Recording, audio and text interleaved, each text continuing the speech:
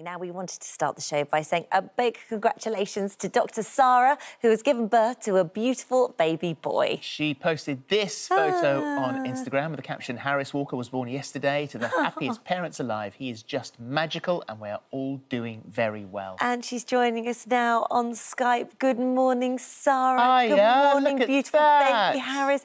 Congratulations. Thank you so much. I'm so happy. It's one of those really weird, overwhelming love kind of sensations that I didn't even know I had in me.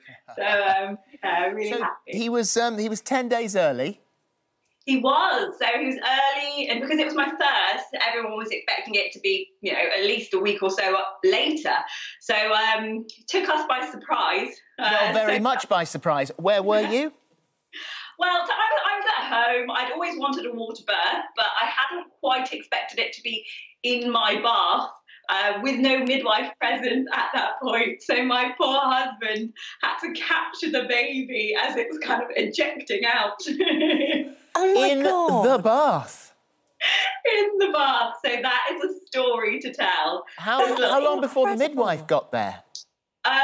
So we ended up, so he came out of that at about 9:20, we had to call the ambulance because we just wanted to make sure that, obviously, with the midwives not knowing what time they'll be able to get here for, so they arrived probably about 20 minutes later, and then the midwives another 20 minutes after that. So, yeah, we were with the babe. Just so how quick did it all happen, from sort of first contractions to Harris arriving? Was it all quite fast? It was. My first contractions were about 3:45 in the morning, or so I thought, but it turns out I probably was having them for a couple of days, but I just thought it was muscular, which is ridiculous because I'm a doctor. And I was doing all this Pilates and yoga at home, trying to just, ease the body.